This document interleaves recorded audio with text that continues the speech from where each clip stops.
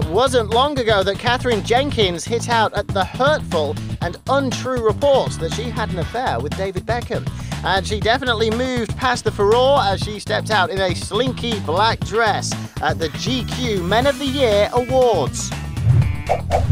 Still looking slimmer following her turn on Dancing with the Stars, the Welsh classical singer looks stunning in a daring Stella McCartney gown. It seemed black was the dominant fashion theme for the evening at the Royal Albert Hall, with Kylie Minogue wearing a strapless, leggy number for the do.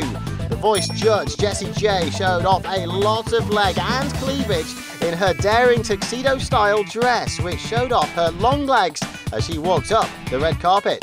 Olivia Munn and pop star Lana Del Rey represented the US on the red carpet, while Kelly Brook also stunned in a white dress. As well as the usual guests of pop stars, actresses and models, there was a host of Olympians. Black was definitely the dominant dress choice on this night.